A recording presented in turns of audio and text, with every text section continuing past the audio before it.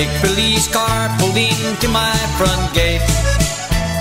When out stepped the Mountie, he said this won't take long, for I have here a summons for your buddy Tom.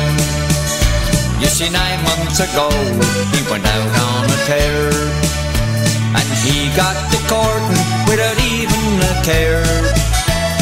So now he must pay for committing those sins, 'cause his girlfriend gave birth to a fine pair of twins.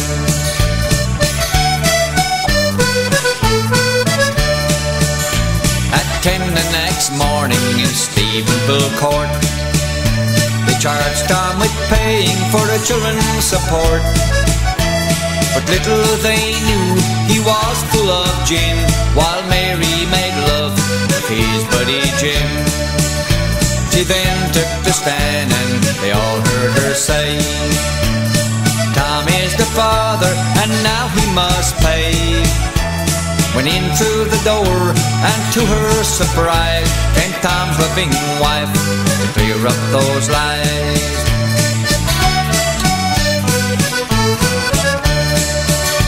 She said early that morning, about 20 to 4, I sneaked my way into Mary's back door, and alone in the bed and right down to his roots, Tom was drunk as a skunk in his rubber boots.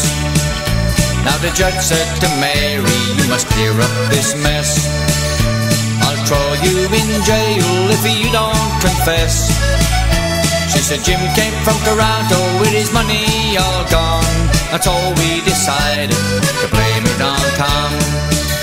Tom was cleared from the charges of committing those sins, while his buddy Jim had to pay for the twins. But the judgment was read, and to Mary's surprise, she had to serve 7 years for telling those lies. She had to serve 7 years for telling those lies.